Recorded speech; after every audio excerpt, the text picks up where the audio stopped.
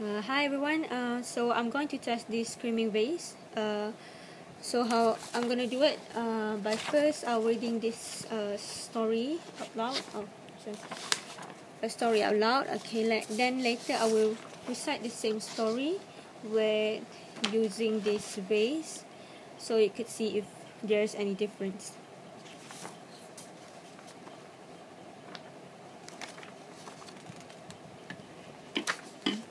So I'm going to start now. The Captain's Parrot. A magician worked on a cruise ship in the Caribbean. The audience was different each week, so the magician allowed himself to do the same tricks over and over again. There was only one problem. The Captain's Parrot saw the shows each week and began to understand how the magician did every trick.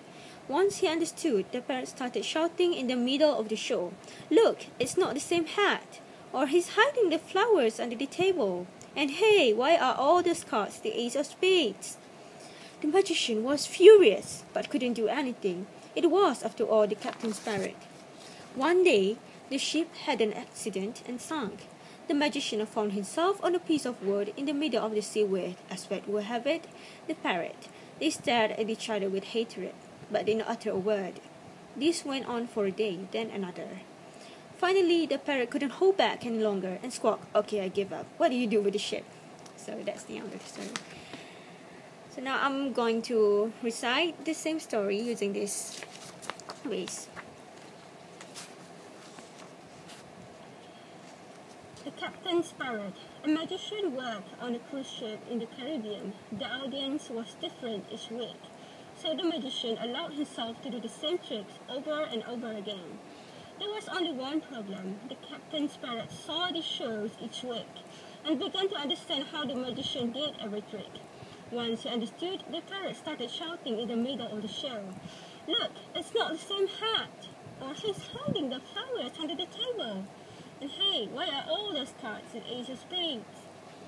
The magician was furious but couldn't do anything. It was, after all, the captain's parrot. One day, the ship had an accident and sank. The magician found himself on a piece of wood in the middle of the sea with, as fate would have it, the parrot. They stared at each other with hatred but did not utter a word. This went on for a day, then another. Finally, the parrot couldn't hold back any longer and squawked, "Okay, I give up. What did you do with the ship?" So, I've done it, and I think you can decide for yourself whether it's effective or not. Just one more info.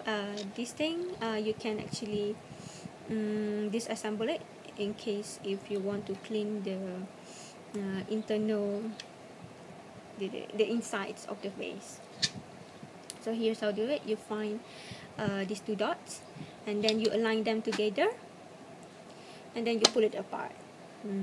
So I think you can clean off the insides.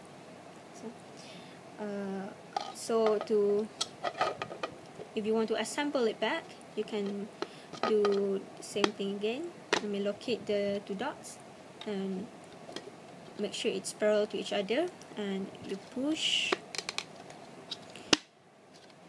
and then you do like this. So that's it. Thank you.